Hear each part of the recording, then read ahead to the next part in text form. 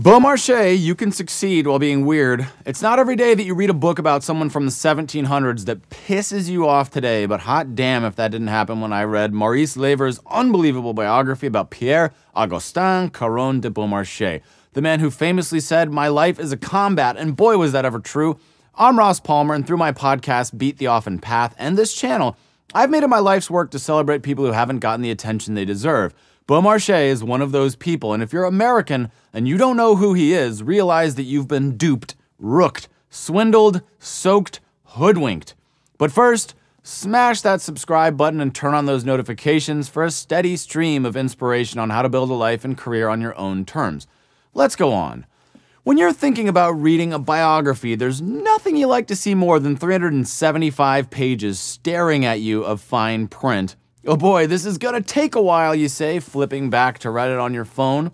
Truth be told, Maurice Lever did a phenomenal job with this book, and it's easily one of the most well-written and genuinely exciting biographies I've ever read. 376 pages and not a word of fluff in there. That's how remarkable Beaumarchais' life was. But what do we know about Beaumarchais, and how can his story help you in your own life and career, especially if you've had some setbacks, you're struggling, or you just don't seem to fit neatly into any kind of box?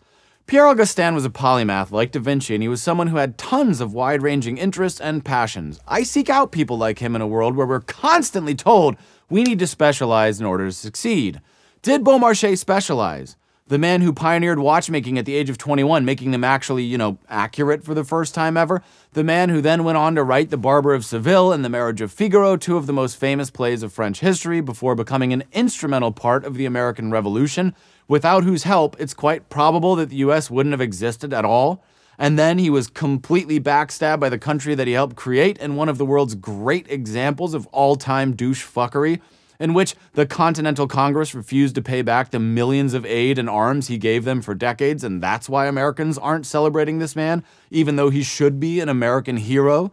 The man who fought for 18 years to pioneer the concept of author's copyright against considerable resistance in a time where playwrights earned nothing and all of the money went to actors. The man who created the first union for writers and generally revolutionized a ton of shit, all while being a flamboyant, essentially pansexual libertine who kept a steady stream of women and maybe men at his disposal his whole life.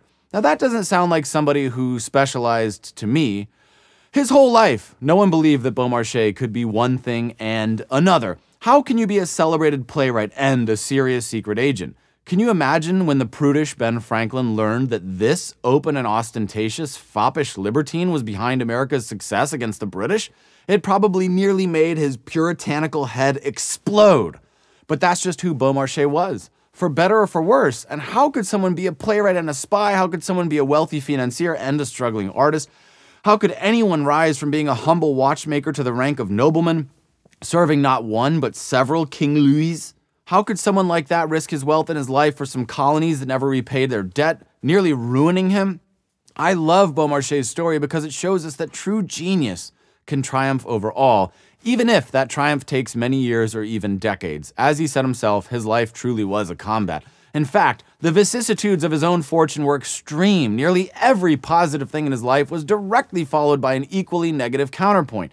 After he invented a groundbreaking watch escapement, this invention was stolen from him. As would be a theme in his life, he was forced to use his cunning and the power of his pen to sway public opinion and win back his own invention, catching the eye of the noble class for the first time. He married, then his wife died, then he married again, then his wife died again, then he was betrayed and lost everything and was tied up in court on false accusations for many, many years of his life. He had a taste of nobility, then it was plucked away from him. But never one to give up, he used his cunning to weasel his way back into the good graces of King Louis XV as a spy, acting as plenipotentiary to help him squelch dissenting pamphlets across Europe that the king wanted subdued. Oh, did I mention that he wrote The Barber of Seville, one of the most enduring plays of the French stage in the meantime, and opening night, that play was a complete flop, but then he tweaked it until it became a hit? And just, folks, just as he got back into the good graces of King Louis XV, the king dies! And Louis XVI hated him. Back to square one again. His second play, The Marriage of Figaro, took years of effort to finally be accepted by the monarch he had criticized. Literally everything he undertook was an enormous struggle. But Beaumarchais' chief trait was that he never gave up. So he found ways of injecting himself into French affairs, desperately seeking to be a representative of the new king. After much distrust, he finally found his way into Louis XVI's ear, positioning himself as a liaison and a spy. While he was doing this, Beaumarchais was busy fighting for the rights of playwrights everywhere who previously didn't get the credit or money they deserved. This 18-year struggle would see him establish the modern copyright system as we know it, whereby authors are acknowledged as the, creators of their work. It sounds basic, but it didn't exist before him, and it was a hell of a fight to get there. Back to spying.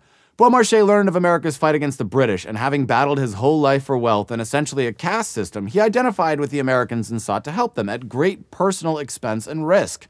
He contributed millions of livres worth of weapons and aid to the American cause, and by many accounts, America couldn't have possibly won the war or key battles without his financial help, at a time when the colony's own economy was on the verge of collapse. Basically, the US might only be a country today thanks to his extreme personal effort to provide arms and supplies to an emerging country that had not nearly enough. Even though John Jay and Jefferson and other people initially said things to the effect of, "We can't possibly thank you enough, you're a hero, we'll pay you back in sweet, sweet Virginia tobacco right away," they soon went back on their word after Congress basically convinced themselves, thanks to dumbass assholes like Arthur Lee, that Beaumarchais hadn't really given them anything at all after they'd won the war.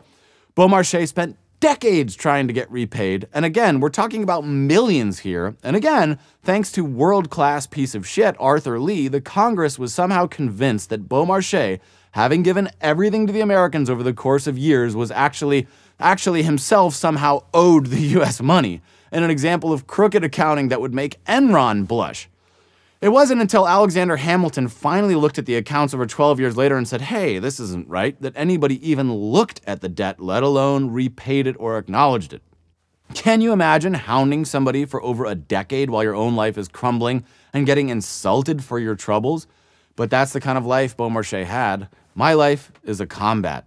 He fought his whole life in a system that was constantly trying to reject him. He's possibly one of the greatest examples out there of turning adversity into triumph time and again through nothing more than sheer will and force of determination. At first, he was hated by the nobility, then accepted by them, then hated, then loved by them again, then hated. He was loved by the people for his work, then hated by the people when he became rich with his new big house getting looted and his staff's decapitated heads put on a pike. Now life's a bitch, ain't it?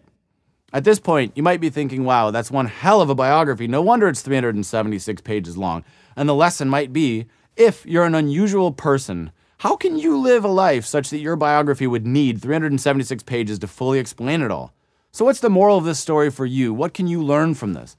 I think there are two things to be gained from this remarkable tale. One, if you're traveling on an unusual path, it's to be expected that you occasionally stumble or even have to go back to square one. It's also likely that many different people from many different walks of life won't understand you for one reason or another. It might take you years or even decades to get your footing, and that's okay. Remember that his battles were sadly measured in decades, not in hours or in days. But that brings us to takeaway number 2. If you keep getting back up, no matter what the slings and arrows of outrageous fortune throw your way, you can change the world and become someone truly remarkable. If Beaumarchais had accepted initial defeat, he would have quit literally dozens of times in his life. In fact, most normal people would have quit his life by the time he was 25. But if you are intelligent, if you have wide-ranging interests and passions, keep pushing forward for what you believe in, even if you can't see how those things are connected. In some way or another, you can succeed in all of them. And also, your personal success will likely come when you attach yourself to a cause greater than you, such as the next American Revolution or big movement that you see around you.